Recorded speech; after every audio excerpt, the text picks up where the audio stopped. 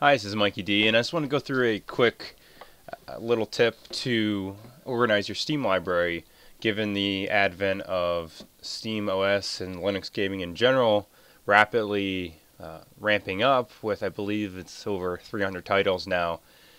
The majority of us, some of us still do dual booting into Windows, and I'm sure you have tons of games. I myself, I only have a total of 127. I guess for some that's quote unquote only, but some have hundreds of games. So most people stick to the favorites list here, so you can add anything to your favorites, and the rest will fall into your games category. But however, as Linux gaming ramps up, and if you make use of SteamOS and Big Picture mode up here,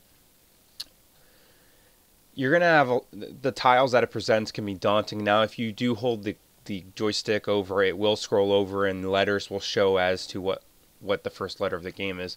But if you want to have pre-built lists, it's pretty simple, but it just takes a quick little how-to as far as doing that for some.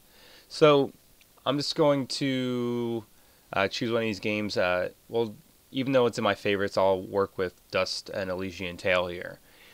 So if it's in your favorites list here, or even in your games list, the most important one being in the favorites, you'll need this little trick here. So right click the game here and go to set category. Now I already have this category platformer here already made, but if you want, you would enter a new one like platformer 2 and hit add category. So once you do that, it'll automatically put check marks in next to that category that you just set.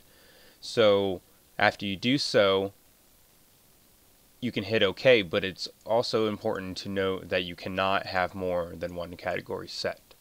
So with platformer set, we'll hit OK.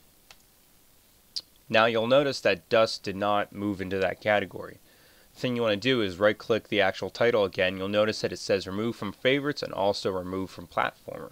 It can only be in one at a time, and because it was already in favorites, we need to hit remove from favorites. So as soon as I do that, it will jump down into the platformer list. You can make as many lists as you want, and you can collapse them all so that they're easy to see. So next time when you jump into Big Picture mode or SteamOS, you'll have all these pre-made categories. Now I know SteamOS does have one for Linux games and one for Windows, but this will give you an overall global list you can refer to. I'm keeping it mainly for my Linux games right now, not mixing in Windows, but I'm sure you could make it however you want.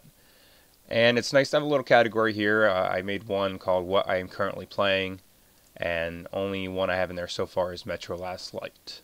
So this is a quick tip on organizing your Steam library. This is Mikey D, and I hope you enjoyed the video.